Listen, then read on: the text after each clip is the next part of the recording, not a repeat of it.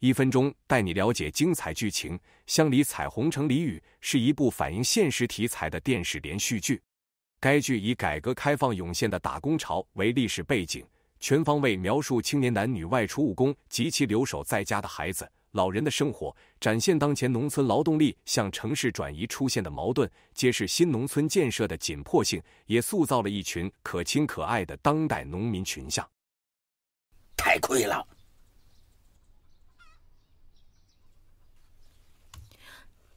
赵叔，您能不能跟乡领导商量商量？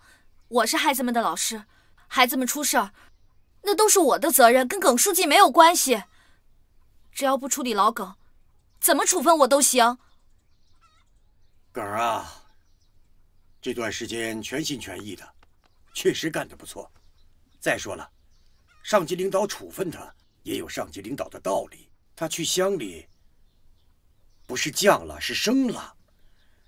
他到乡里工作，总比当村支书强吧？兄弟，你说这话可不中。这疙瘩岭这么多的人，也得有个好当家的。这耿一去乡里，谁能接他的班儿？再说了，有谁能够比耿干得更强啊？哎，要不你再干几年试试？哎呀，老刘哥，你别抬杠。耿到乡里，确实比在村里强。那咱这疙瘩岭也不能没人管呢。说句良心话，再找一个像耿儿这样的村支部书记，不容易了。就是。是啊，吵的吵，闹的闹，可咱疙瘩岭要少了老耿还真不行。没有谁，地球也照样转。说，话是这么说，谁当村支部书记，这地球都照样转。但是咱老百姓的感觉不一样，这日子越过越好了，我觉得吧，这书记他不能换。要不咱们这样，村民们自愿签名，保耿。哎，这倒是个好主意。在家的人，大家联名签字保老耿；在外面的人，我负责打电话，听听他们的意见。就是，我想咱们上级怎么也不能武断，也得听听咱们老百姓的意见，是吧？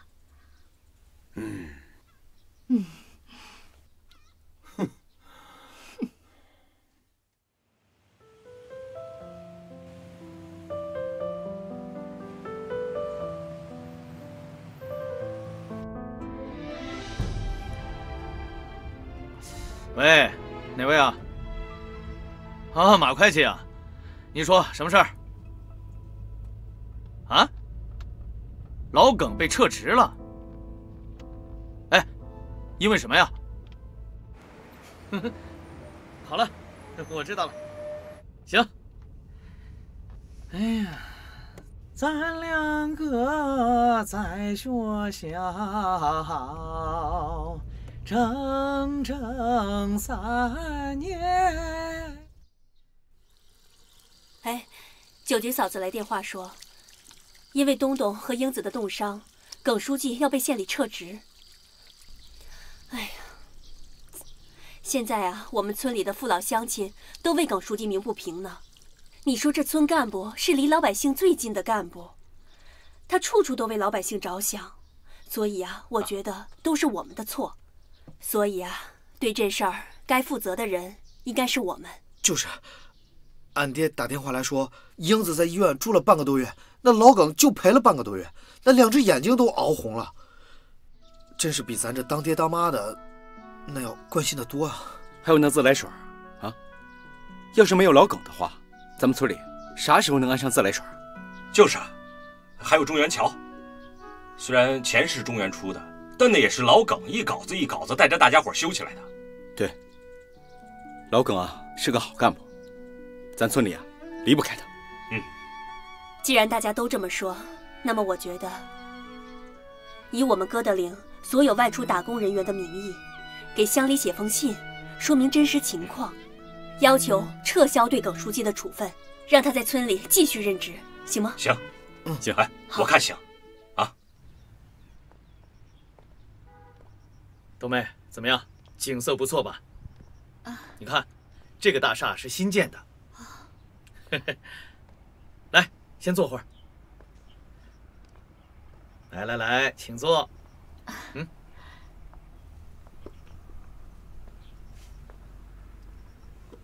中原哥。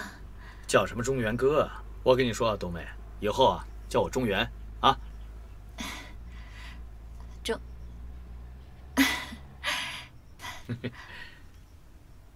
中原，老耿书记要被撤职的事情，你听说了吗？听说了。要你到乡里去工作，这是乡里对你前段工作的肯定啊。我知道。跟赵叔说说，下一步你打算怎么办？服从组织安排，去林业站吧。你真是这样想的？赵叔，那您说我咋办？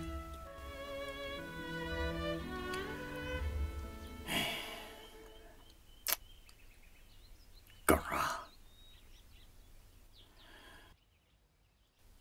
你真能忍心抛下疙瘩岭这么多人，拍拍屁股走人吗？你知不知道，出外打工的这些人联名给乡里写请愿书，还有咱村里老老少少人人签字画押，联名写信保你啊！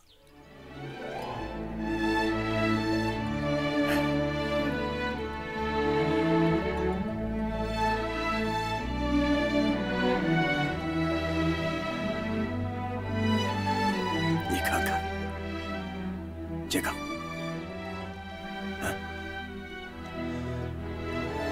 乡亲们舍不得你走啊！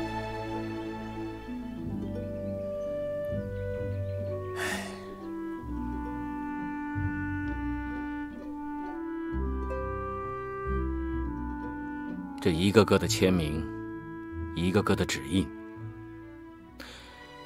都是民心呐。你说怎么办吧？这纪委的文件已经下来了，乡亲们的联保书也送上来了。我还是那句话，以人为本，实事求是。我明白你的意思。我建议马上召开党委会讨论一下，以乡党委、纪委的名义，向县委、纪委打报告反映。我想上面不会不考虑我们的意见的。好，就这么办。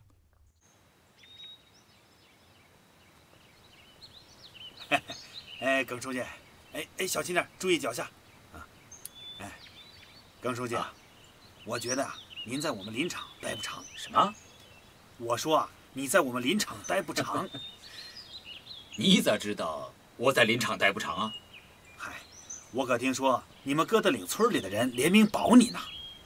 是啊，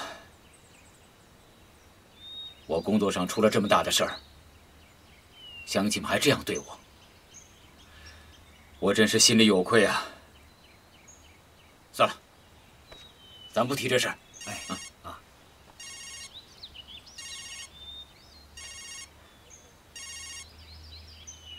喂，老耿，我是中原啊。哦，中原啊。老耿，在林场那边怎么样？你说我的事儿都让你一个人扛着，我这心里过意不去。中原，事儿都过去这么久了，咱不提了，啊。我想跟你说呀，现在村里的事儿我不管了，但你还是村主任，生意要做，乡亲们的事儿，你还是要管起来。老耿啊，你也太小看我了，是吗？我不会把你对我的仇带到工作当中去的。哎呀，中原，我并没有伤害你啊。我说，在对你和酒局的事上，我可以说是问心无愧啊。好了，咱们不提这个了。对了，乡里的那些老百姓保你是我牵的头啊，我就想告诉你一声。是这样啊，众人，谢谢了。老耿，你放心吧，我当一天村主任，我就干好本职工作，做好我该做的事情。好，有你这句话，我心里踏实多了。行，那就这样吧。好，就这样。耿孝民，跟我硬到底是吧？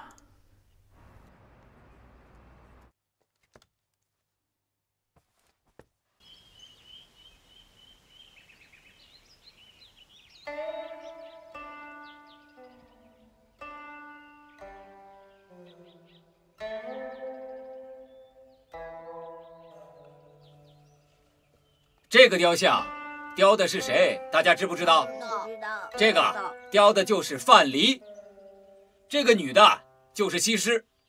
这个范蠡呀，是战国时期的楚国三乡人，就是咱们河南南阳人。战国时期，吴国跟越国开战，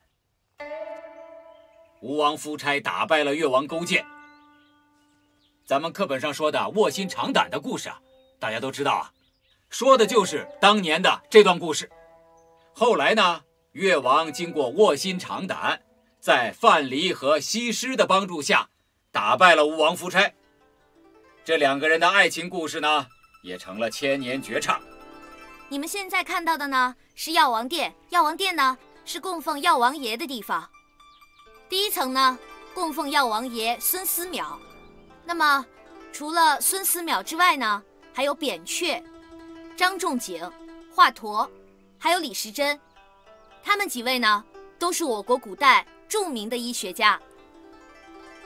这个被咱们后代称为医圣的，就是张仲景，他就是咱们河南南阳人，知道了吗？知道了。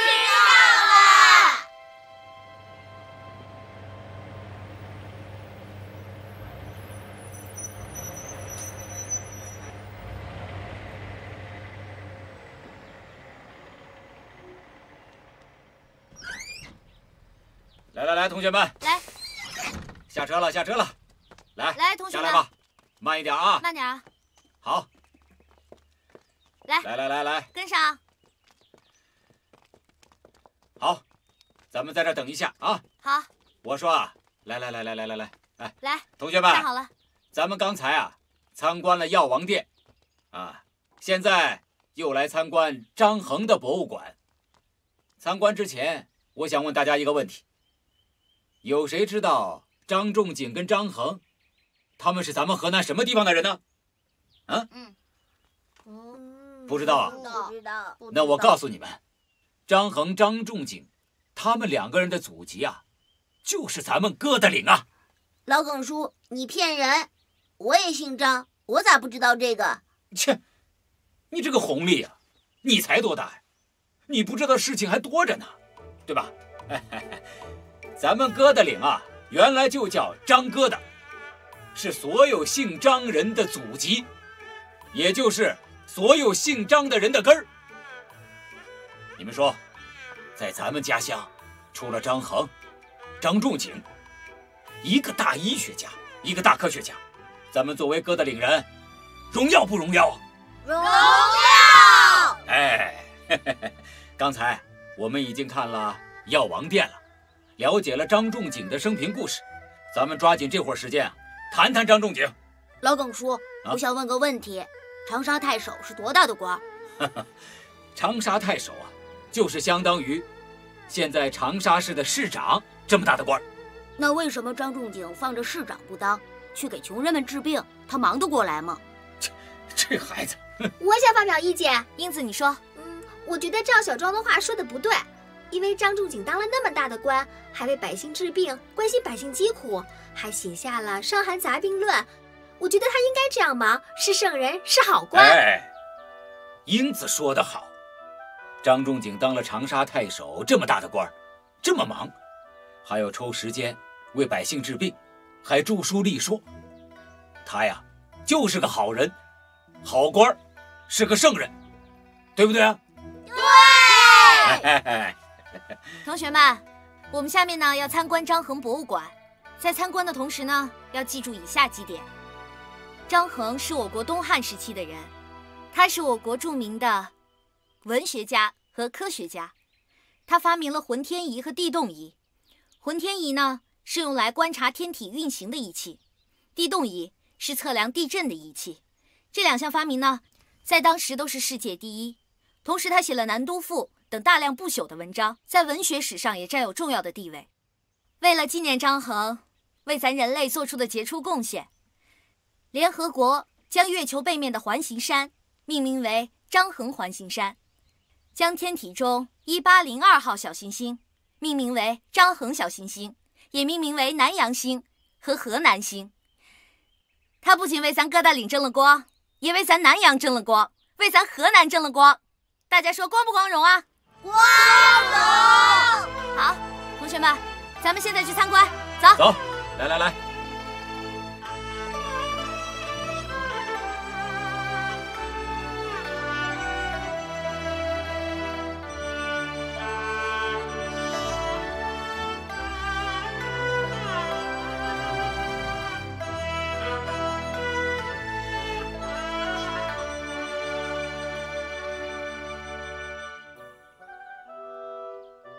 好，来就在这儿。同学们，大家说这个叫什么？叫龙地凤仪。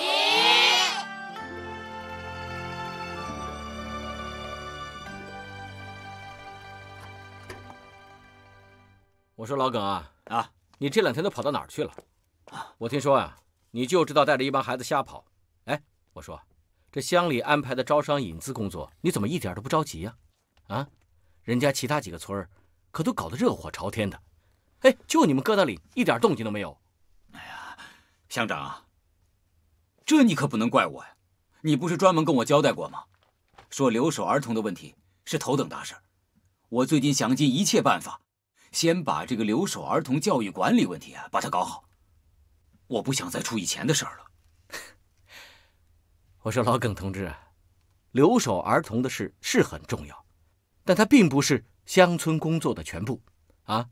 经济建设才是乡村建设的全部内容。这个我知道。我说乡长，其实我们村的招商啊也是有眉目的。上次中原桥落成的时候，张中原说我们要招商一个电子厂，哎，当时你也在场啊。就是因为我当时在场，所以我今天才把你叫来。你说说，这中原桥落成到现在都过去多长时间了？啊，这钱呢？厂呢？这张中原也是，说了一句话就跑回城里，人影都不见了。你这个村支书也不能就这么傻等着吧？啊，是，我回头给中原打个电话，问问他这个事儿到底怎么样了。你早就应该催催他了。是。我回去就给他打电话啊！对了，你告诉张中原啊，他申请的那笔贷款，县里已经批下来了。哦，我已经跟银行的李主任打过招呼了，剩下的事呢，就是他自己跟银行去交涉。这笔钱呢，虽然不多，但是也算是上级领导对你们疙瘩岭村建设的一部分支持吧？啊，好，谢谢乡长。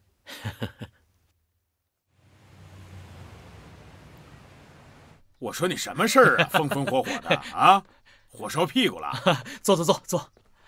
哎呀，老哥呀，我当然急了，是好事儿啊。什么好事儿啊？你还记得上次你跟我提那个电子厂的事吗？我记得呀。哎，对了，那事儿你办得怎么样了？耿孝民来电话了，催我落实这件事。看来乡里着急了，咱们电子厂的工程马上就可以上马了。好啊，那太好了！哎，我告诉你啊，我的资金早就准备出来了，随时都可以启动，就等你这边信儿了。那太好了，这样明天你跟我回疙瘩岭。好。哎呀，明天回去喽。哎，对了，还有个事儿，裴总，这事儿啊，我觉得挺大的。什么事儿啊？你还记得黑砖窑的事吗？我记得。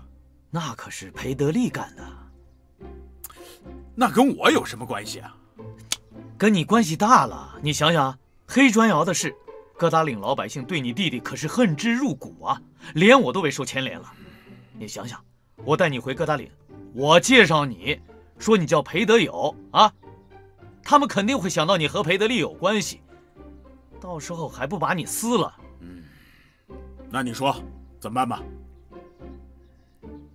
这样吧，你呢，改个名字，无论是对外还是签合同，你不能用裴德友这3个字。我当时多大的困难呢？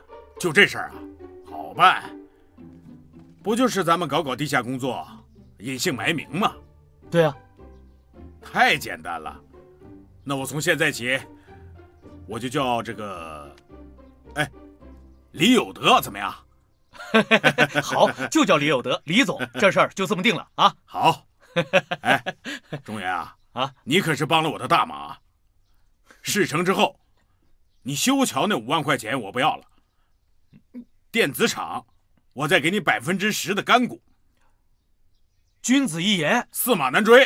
哎呀，谢谢了！来，喝茶喝茶。说话中原他们就要来了，依我看，把电子厂建到山岗上，不占一点好地，还可以办工厂，一举两得。哥啊，别跟我磨嘴了，我有件事啊，想跟你商量。啥事儿？您说。我也拿不准，不知道该说不该说。您有啥话就直说，你还跟我吞吞吐吐的。我老琢磨着，这事儿有点不大对头啊。那您说说。具体的我也说不上来。凭我对张中原的感觉，他绝对是个无利不肯起早的人呐。没事，这事儿啊，县里有政策，对招商引资的人啊，都有一定的奖励。至于张中原这份奖励啊，咱们村委会也可以保证。哥儿啊，我不是这个意思。那是啥意思？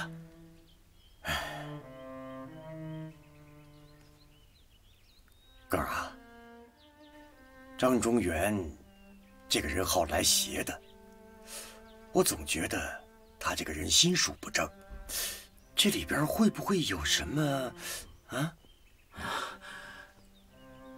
赵叔，您可能是多心了。您不知道，这个出门在外的人啊，都想为家乡多做点好事儿。咱们对中原啊，也还是要宽容一些，要把眼界放高一些，多看看中原的长处。哥儿啊，你心眼儿好，不可能每个人都跟你一样，咱防人的心不能没有啊。这是我的想法，信不信呢？由你。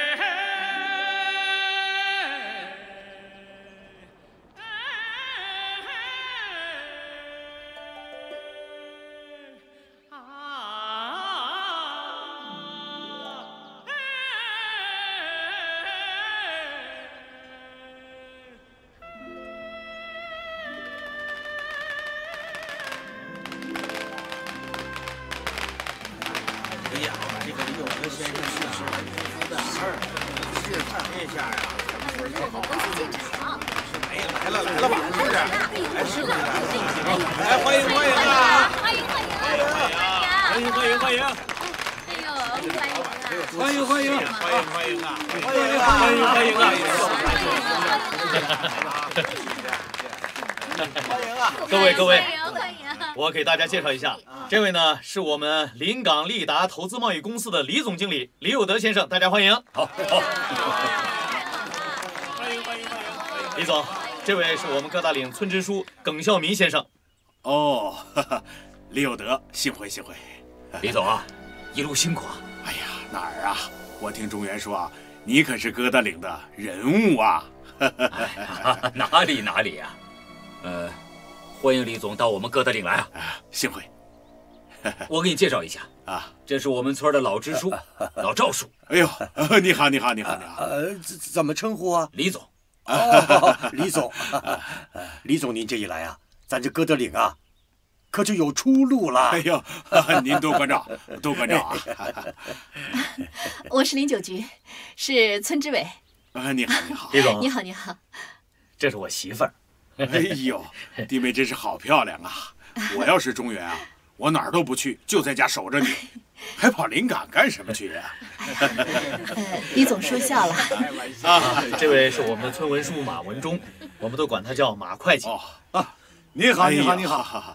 会计可是掌管财政大权啊，那是财政部长财神爷呀。哎呀，哪里，我呀只管一个公章，村里1分钱都没有。村里的1分钱啊，我都不敢随便乱花。好啊，我就喜欢像你这样的好管家。谢谢。要不这样，李总啊，先到村委会去坐坐，好吧？好，走，请。谢谢啊，请。好，大家静一静。下面咱们就有请利达公司的老总李有德先生来给咱们介绍一下办电子厂的这个光明的前景啊！来，欢迎。那我就说2句。疙瘩岭的父老乡亲们，你们好。我们这个电子厂啊，只是名义上的电子厂，因为咱们自己不生产电子产品，只是一个废旧家电的拆装厂。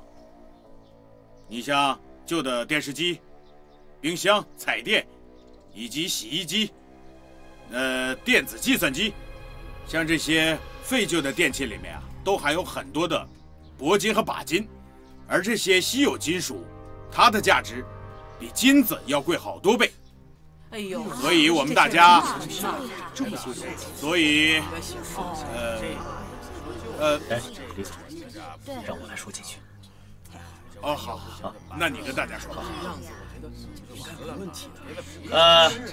不好意思各位，刚才我们李总呢说的这个专业性实在是太强了，大家不好理解是不是啊？我呢给大家简单的介绍一下。大家都知道，这家用电器啊是由很多零部件组成的一个精密仪器。很多仪器出现了故障以后，那里边的东西啊还是好的。这东西虽然不能用，我们把里边好的东西提取出来。我们电子厂的业务范围就是把这些旧电器分解以后，把里面好的元件拿出来以后，再重组、再利用。对。中原啊，这可是个好事啊！这等于是给咱们国家节约了很多资源啊！你说的没错，我们把这些有用的元件提取出来以后，再低价的卖出去，成本低，效益好。只要把这个一样，能早日富起来。现在我当上这个村主任了，我更应该为咱们疙瘩岭美好的未来尽点绵薄之力。请大家相信我，同样也相信我们李总，好吗？在这里谢谢大家了。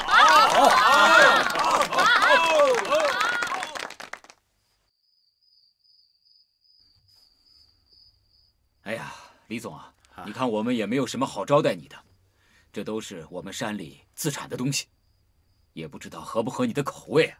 哎呀，耿书记啊，我可是巴不得呀，咱是入乡随俗，就吃当地菜。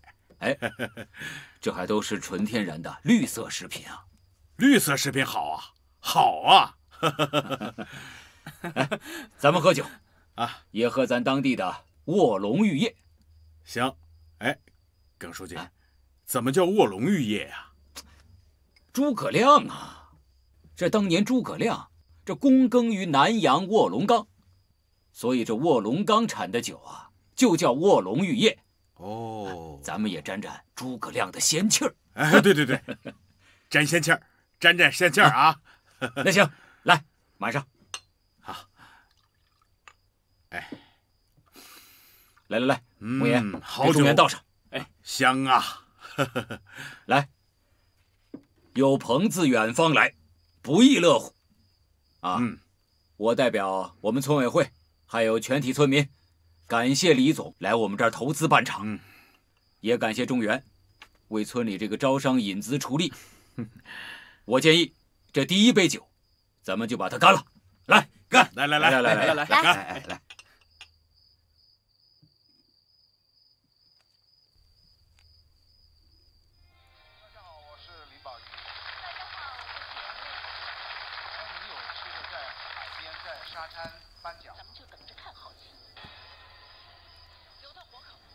秋菊啊，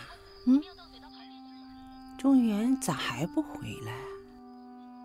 这么晚了，再忙也得回来看看呢。妈，中原陪着李老板在老耿家喝酒呢，可能一时半会儿也回不来，你还是先休息吧，我等着。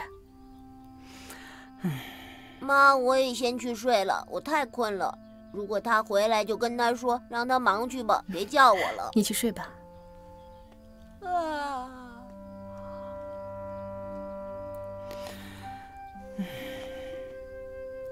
秋菊啊，中原回来了，有话好好说啊。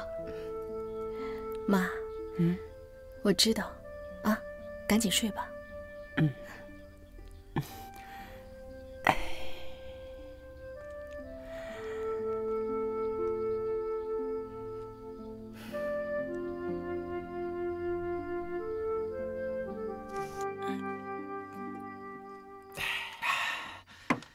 来，吃点菜。哎，好吃。李总啊，你这个项目前景好得很，确实诱人。我就想问问，李总，你打算投多少钱？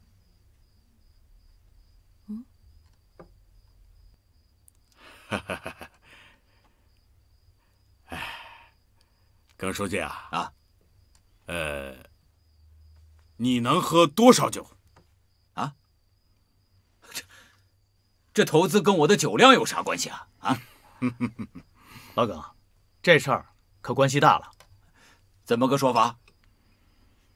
耿书记啊，我呢，知道你是个爽快人我也是爽快人。好，我有的是钱，你呢，有的是酒量，咱俩打个赌，你喝一杯酒，我投资10万；你喝10杯酒，我投100万；你要是喝100杯酒，我就投1000万，怎么样？李总，爽快！哎，你们都听见了啊？啊？都听见了？听见了。我喝一杯酒，李总就投10万。对啊，你们做个证啊。李总，你此话当真？哎，老耿啊，我们李总最大的特点呢，就是说话算数。再说了，在场的每位都可以为你作证啊。好，说话算数。你们作证啊。今儿啊，我就为咱们村的投资，我喝死也喝，有认了。李总，你看，这个杯子咱不用。哎。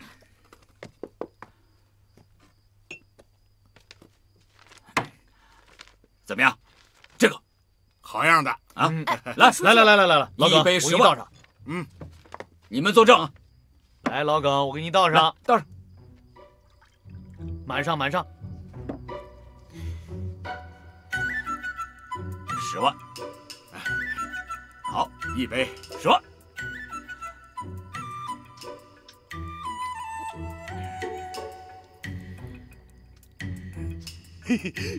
10万，来，倒上，再来，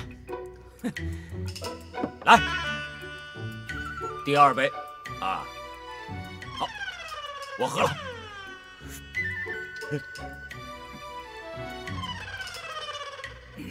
20万，哎，朱元哥，不能再倒了。没事，他能喝。慢点，老耿，慢点喝，不急。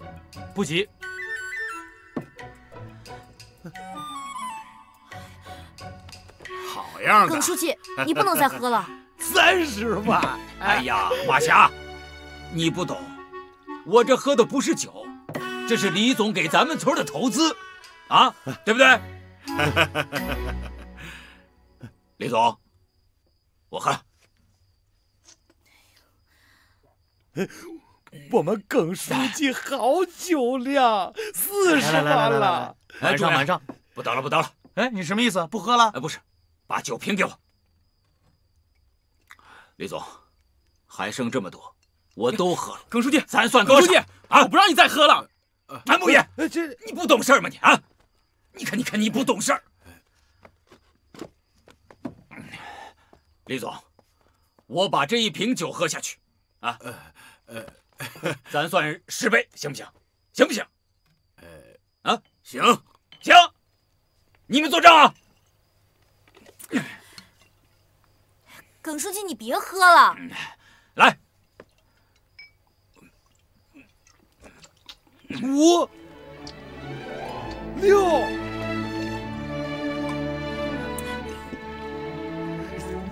7、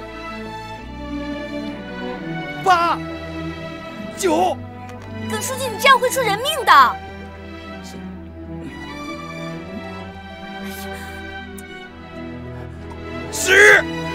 100万了，100万了，怎么样？100万，100万，100万啊？多少？100万。哎呀，老马错了，不是100万，140万啊！对，加上前面的140万。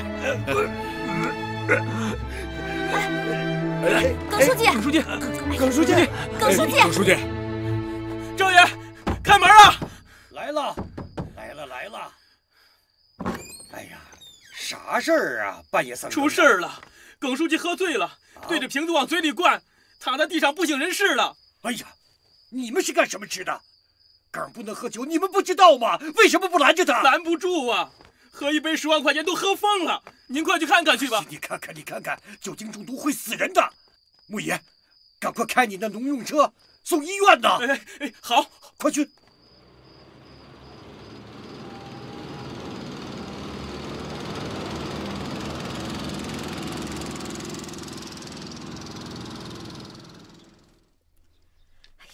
老耿啊，为了村里的招商引资，昨天晚上喝了5、6斤白酒呢。啊，喝5、6斤啊，别喝死了。不会喝硬喝，逞能呗。闭上你的嘴！哎，那耿可不是逞能，那是为了咱们村啊。耿这孩子为了咱们把命都豁上了。哎，你们说老耿喝这些酒能给咱们村挣多少钱啊？得有5、6千吧。我觉得不止。你们俩给我滚远点去！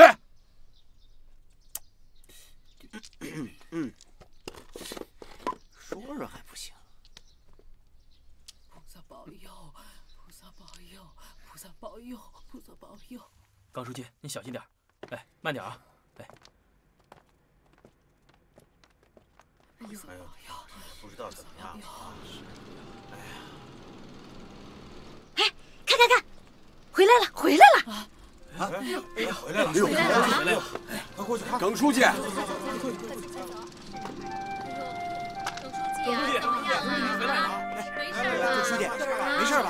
啊，来，慢点，没事吧？什么事儿啊？没事吧？没事儿。以后别再逞能了，啊！我知道。老实说，这次对咱们哥的领，那可是个机会啊！哎呀，啥机会不机会的，钱算什么？性命金贵。你要是……照说，140万，140万啊！我就是再多喝几杯啊，也值。耿儿啊，你可真够耿的！哎，快扶回家去吧。啊，对，先回家吧。没事，没事，真没事。好好歇着啊。这是。电子厂他不想建了。马会计，你也是村干部，这事儿是真的还是假的？听说耿书记去环保局了，我也没见着人呢。不过，这事儿是张中原说的，当然假不了。哎，我还听说，咱卖地的钱和青苗补偿款都得退回去。凭什么？吃到嘴里的肉还得吐出来，我不退。退个屁！就是，切，我还想拿那钱，我买彩电、冰箱呢，那机型我都选好了。退钱门儿都没有。走，咱们找耿书记问问去，凭什么说变卦就变卦？哎，你们呐，先去看看，啊，我这得看摊儿，有什么情况，想着回来给我说一声啊。你不去，那我们去了啊。哼，我早就看出来了，你是不是怕得罪了老耿，给你小鞋穿呀？哎，你这就是。走，我们去。走。你呀，跟娘们儿一样待着吧你。待着吧。咦，这娘们儿。哥儿啊，你倒是说话呀！我还说什么呀？环保局的人是咋说的？我要是说出来，能吓您一跳。嗯，那吓一跳也得说呀。赵叔，看来您的感觉是对的，他们这是在给咱们下套。我就知道事情没这么简单。哥儿，环保局的人到底是咋说的？赵叔，这个项目污染非常严重，一定要环保设施配套，置污费是投资办厂的好几倍。反正咱们合同上写的那是清清楚楚，咱就拖着他，看他怎么办。哎，裴总，我觉得对付耿孝民这种人，我算是想明白了。你说上次因为你弟弟裴德利那个黑砖窑的事，我们做的多么隐蔽，结果怎么样？还是被他找到了，害得你弟弟到现在还没有出来，我这心里头啊，挺不是滋味的。哎，裴总，我觉得对付他，咱们得迂回战术。对，行，裴总，你等我的好消息吧。哎，好嘞。哟，回来了。给谁打电话呢？啊，我刚才给那个李老板打电话，怎么了？没事儿。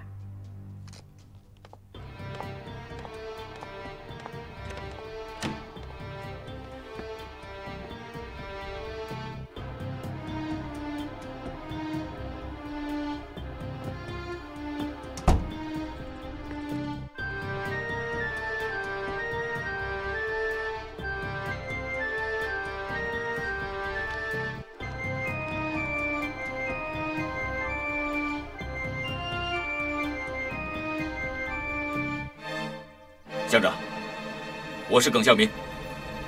我觉得电子厂应该是有问题的。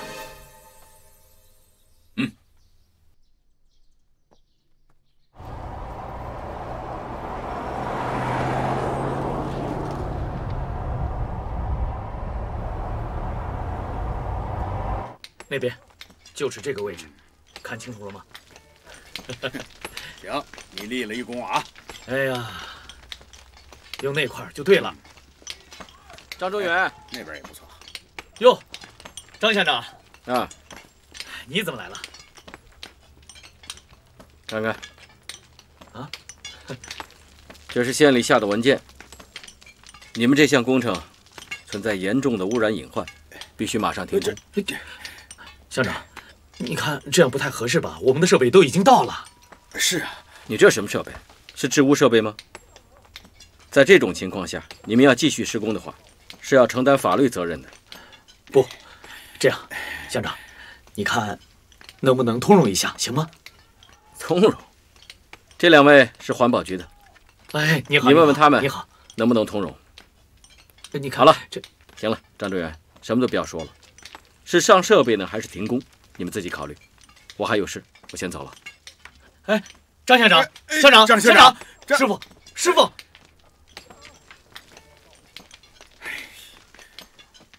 张专员，你过来。你说这是怎么回事？还不是他耿孝民跟咱们对着干。那你说咱们现在怎么办？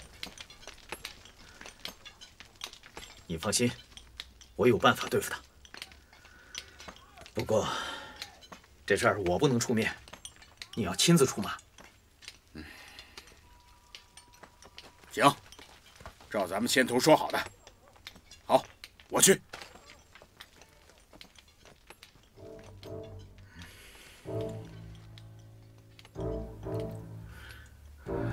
耿孝民。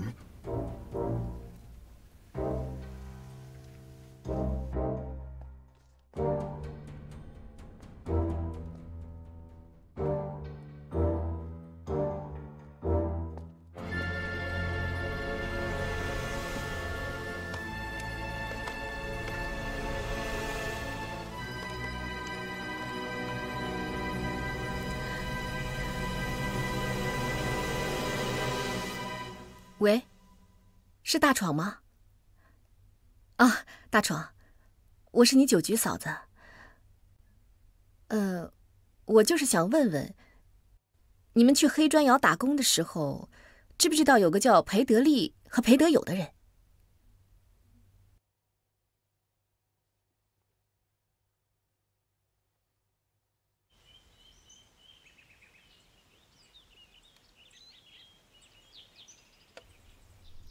谢谢了，张乡长。我知道了。张乡长已经去了工地，勒令他们停工了。停工这就对了，不然他们当老板的挣了钱，咱疙瘩岭咋办？耿书记，耿书记，这到底是怎么回事啊？啊，咱们合同也签了，工程也动工了，你现在要我停工，你说这……李总，你这个工程环评不过关，是县里让叫停的。刚才张乡长你也见到了。哎，你可别跟我打哈哈，我是说，我这前期投入的这些东西怎么算？这样吧，你接着上环保设备，如果能通过环评，咱们继续合作。耿孝民，你真是站着说话不嫌腰疼。环保设备，你给我弄去啊？你要这么说的话，那我也没办法。你不通过环评，即使是县里同意你干，我们疙瘩岭的乡亲们也不会同意的。这可是你说的。好，这工程我还不干了。不过我告诉你，咱们之间可是有合同的。我现在大半个工厂都已经扔在疙瘩岭了，你们必须全额赔偿我的所有经济损失。凭什么？就凭合同里写的。啊，对了，还有发给他们村民的那些补偿款，1分钱都不能少，这全都给我退回来。这工程下马是你和张中原的责任，凭什么要我们疙瘩岭的人赔你的钱？反正要钱没有，要命有一条。我不要你们的命啊！我也知道你们拿不出钱来。你们不是有地吗？没钱就拿地来顶，全村那么多地，够赔我的了。你想动我们的地，我跟你拼了！别这样，动不想赔钱还不让动地，没那么便宜的事儿。姓耿的，你和你的村民要是不配合，那咱们走着瞧。走。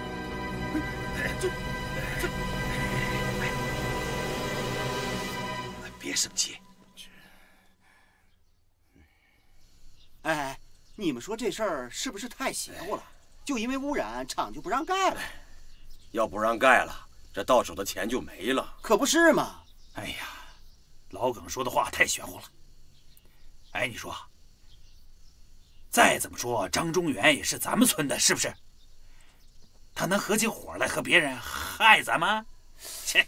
这……哎呀，你们还有功夫在这闲聊呢？那李有德的推土机都开到田边去了，啊，说要铲咱们的麦苗呢。那咋办？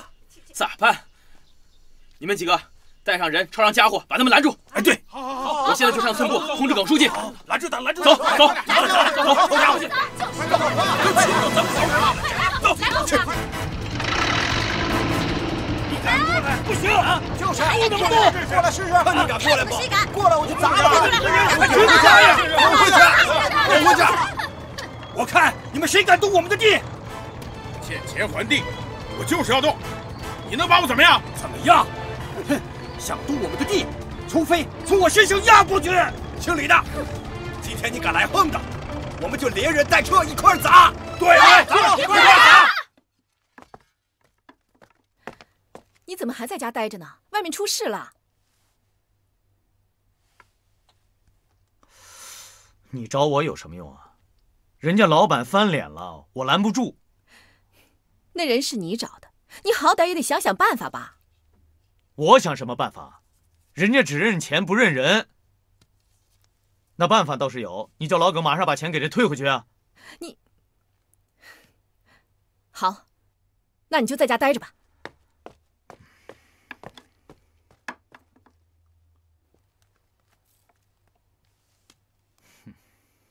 你们都给我让开！让开！凭什么让开？你们从我们疙瘩岭滚出去！滚出去！滚出去！滚出去！滚出去！不让铲地就赔钱，你们有钱赔吗？一群穷鬼刁民！你妈真是刁民！乡亲们，砸了他的车！砸车！干什么？你们干什么？干什么？乡亲们，先不要动！千万不能让这群兔崽子动了咱们疙瘩岭的地呀！对，张叔，乡亲们，放心吧，不让动地可以，马上赔钱。李有德，我告诉你，我们不仅不会赔你钱，更不会赔你地。对，不赔地，老耿笑脸。行，你有种，咱们法庭上见。我要告你们疙瘩岭的村委会。好啊，要告你就告。李有德，你给我们疙瘩岭下圈套，拿我们疙瘩岭的青山绿水，还有乡亲们的健康来换你的黑心钱。要上法庭，我奉陪到底。行，咱们走着瞧。我非告得你们全都蹲大牢不可。我是疙瘩岭的村支书，大不了我替乡亲们去坐牢。你坐牢？你听清楚，官司打输了，你们照样得赔我钱。裴德友，你滚出我们疙瘩岭！你凭什么叫我滚？舅军，你叫他什么？这个人，他根本不叫李有德，他叫裴德友。我听中原这么叫他的。咱们的合同签的是李有德还是裴德友？裴德友，裴德友，裴德友啊，是他呀！李有德，是他呀！对呀，乡亲们，他在合同上签的是假名李有德，那这张合同就不具备法律效力，咱们就不用赔钱。就算是上法庭，他也输定了。哎，对，骗子，有你们的，咱们走着瞧。走。滚出去！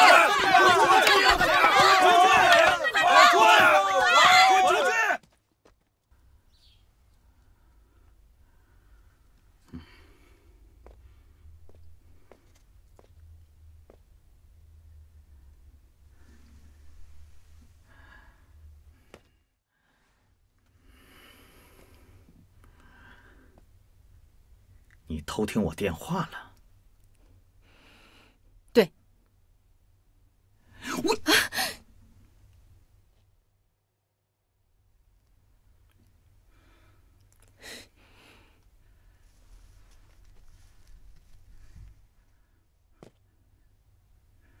你为什么要这么做？你为什么要这么做？因为良心。良心？你少跟我提良心！你又想说老耿是不是？你说呢？那我问你，黑砖窑的事，你从一开始就知道了，是不是？那你为什么出卖同乡？我是被骗的，对不对？这事发生以后，还是我先报的警。行了吧，张中原，你到现在还在骗我，啊？如果你是被骗的，为什么你们在电话里做的那么隐蔽？张中原，我本来想，你欺骗了我的婚姻，我也就算了，我认命了。可是我没想到，你到现在和别人合起伙来欺骗老乡们，你还有没有良心？中原，中原在家吗？你等着。中原，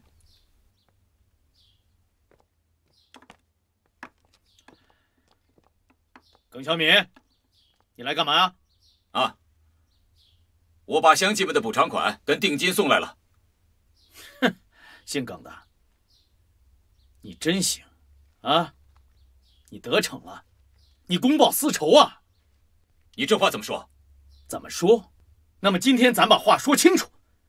当初是你当着我的面口口声声说不在乎我和酒局以前的事儿，是我说的。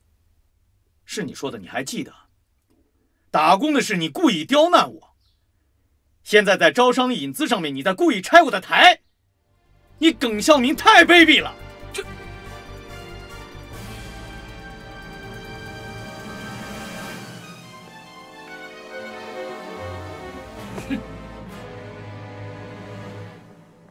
你给我站住！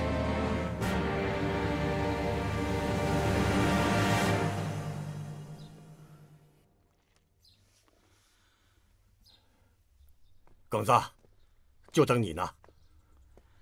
你们这是？我们在商量关于罢免张中原的事。马霞，你说吧。张中原作为村主任，长期离岗，不主持村里的工作，这显然是失职的。同时，这次招商引资，他引进严重污染的项目，亏得耿书记及时发现制止，这才避免了严重的后果。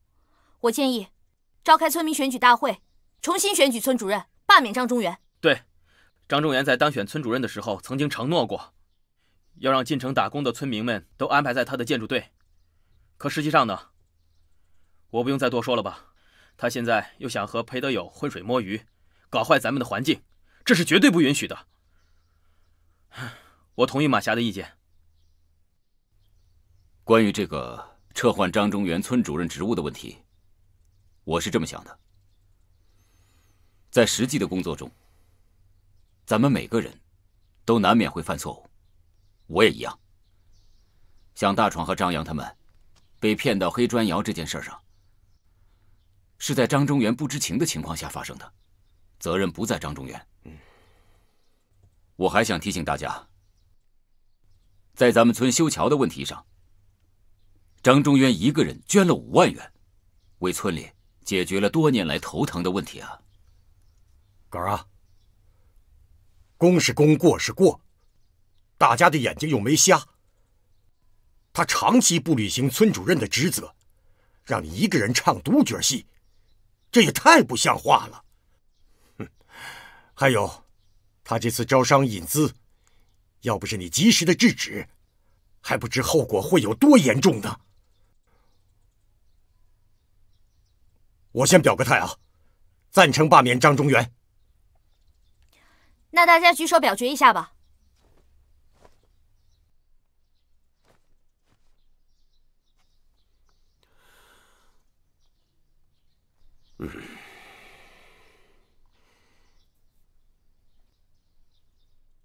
好，今天到会人员超过法定人数，酒局嫂子请假，票数过半，罢免张中原。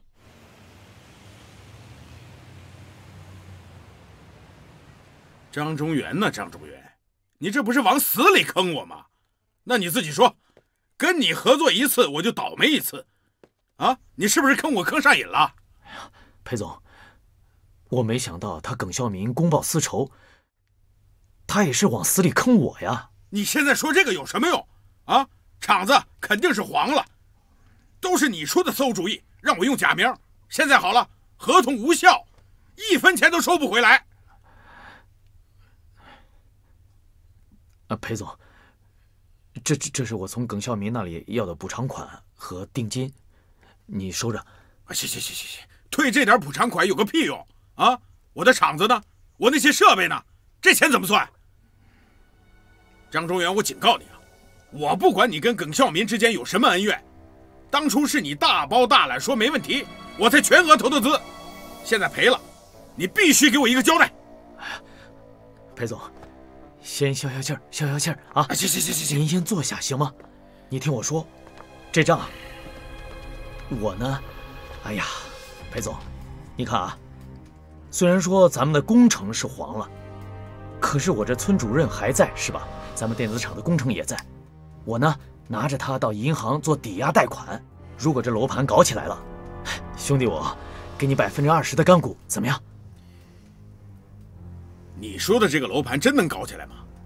空头支票我可不要。哎呦，当然能搞起来了。到时候这钱一到位，我给方处长这一送过去，不就成了吗？你说呢？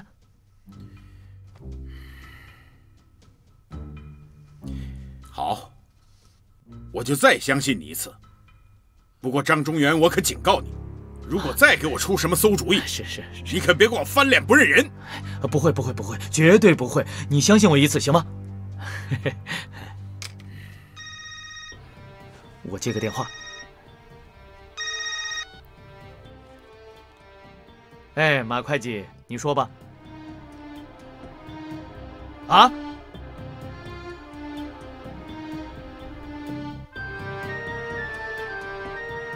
我知道了。豆妹啊，你说他老耿这么对我，我认了。我知道，是我欠他的。可是酒局呢？他酒局跟耿孝民穿一条裤子，合起伙来整我。要不是因为他，我能输得这么惨吗？难道酒局姐真的跟老耿？那还有跑？我常年不在家，2个旧情人天天在一起，不出事才怪呢。中原，你别生气，这身体是自己的，气坏了不值当。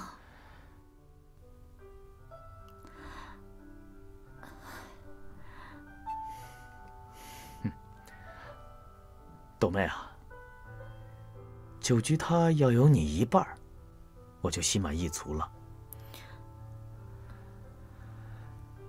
恨不相逢未嫁时啊！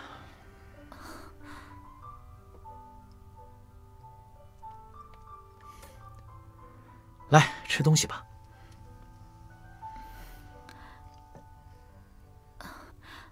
中原，你今天找我来，还有别的事儿吗？有啊。啥事儿啊？这样，我想啊，让你到我的公司来，咱们俩一起轰轰烈烈干一番事业，再不受疙瘩岭那帮人的气了，好不好？跟你一起干？我当然愿意了。可是我现在这工作，豆妹啊，我问你，你说你在这里唱歌能唱一辈子吗？是不是？你现在是年轻漂亮，有人听你唱歌，等过些年以后，你人老珠黄了，谁还听你唱歌啊？等到那个时候，你该怎么办啊，豆妹？我这么做都是为了你好。中原，我觉得你说的特别对。可是，我现在在这个地方工作，我还挺受观众欢迎的。我要是走的话，我怕老板他不答应。再说，我去你那儿，我能干啥呀？这你就不用担心了，老板这边我来帮你说，好吧？至于你到我那儿做什么，去了以后你就知道了，啊？来，干了。那就说定了。说定了。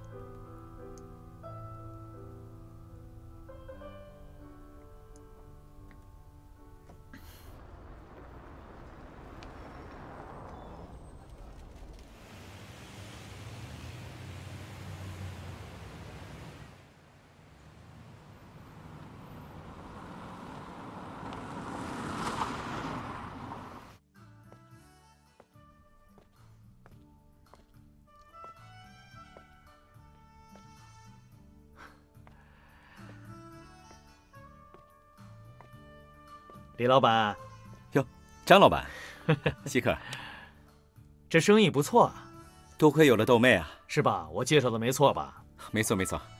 今天有什么事儿大驾光临啊？哎，咱俩都不是外人，我就开门见山了。我想把豆妹带回去。哎，豆妹是你送来的，怎么着？想金屋藏娇啊？你先给个痛快话，其他你就不用管了，行不行吧？她来了我们这个公司啊，为了包装她，花了不少钱。再说她现在又是公司的台柱子。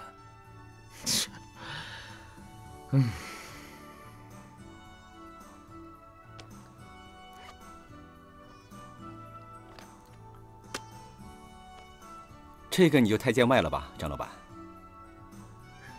行，你行，咋样？够不够？够了，够了，真不好意思啊。这个你也知道啊。够了，少来这套。行了，行了，行了啊，这事儿就这么定了，好吧？一会儿我就带他走。那你慢走，我就不送了啊。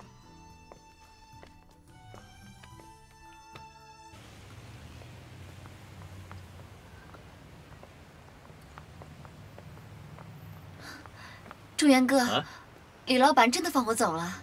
豆妹啊，从现在开始，你就是我中原房地产公司的人了。房地产公司？对啊。真的？来，上车。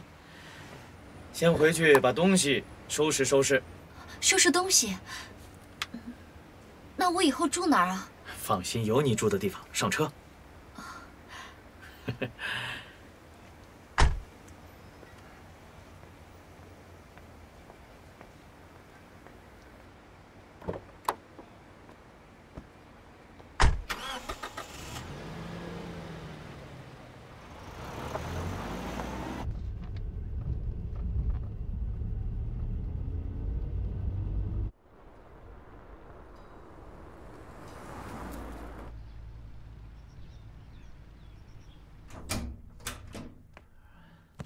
来，冬梅，来看一看，这就是你的新家，看满不满意？哎呀，中原哥啊，我以后就住这儿啊？以后啊，你就是这个房间的女主人，怎么样？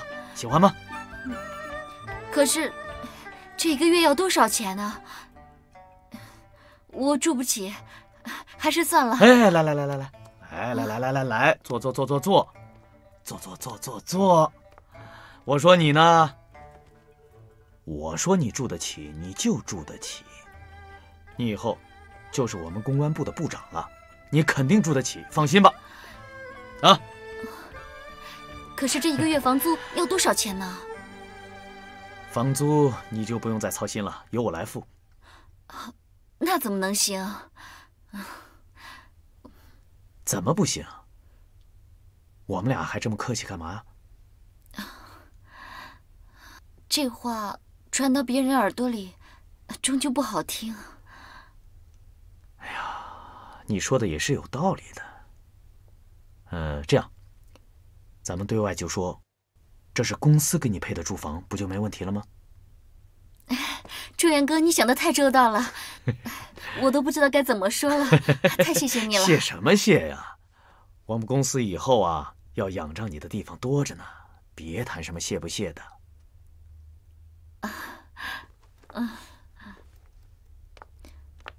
哎呀，真好。哎，冬梅啊，啊，这个呢是钥匙，啊。冯经理，我能问你一个问题吗？什么问题？这把钥匙，我能留一把吗？